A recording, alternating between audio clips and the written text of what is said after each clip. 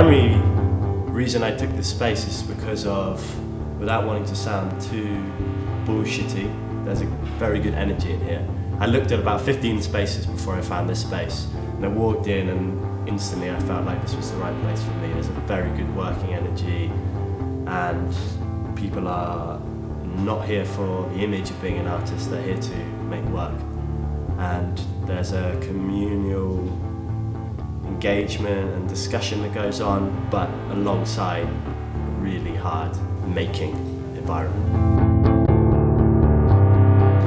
When I need to have an opinion to another artist, I ask Tom, and he come and talk to my work, and I do the same for him. So it's also a process of working together. I mean, in a studio, we share.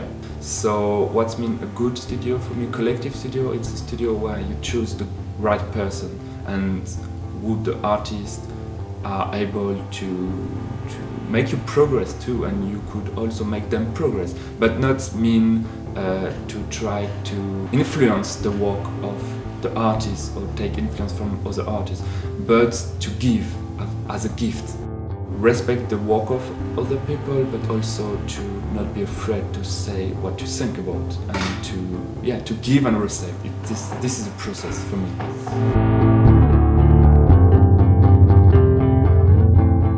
This is maybe not typical of Berlin, but you do see a lot of shared studios, more so than you would in, say, where I'm from in Chicago or New York, or usually those are places where you have just an independent studio.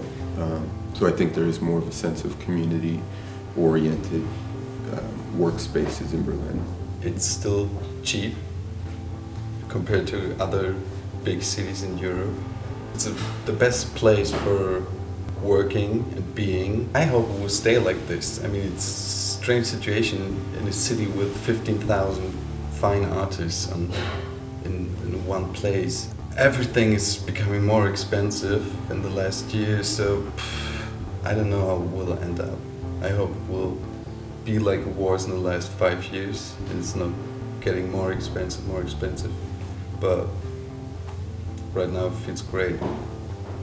Waking up, coming to the studio, painting for 10, 12 hours, 14.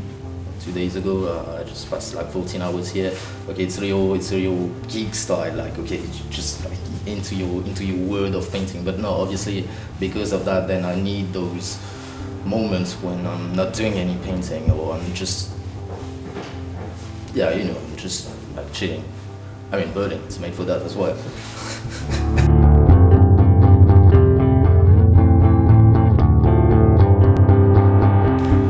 Because there's a lot of people from the world who have to measure together.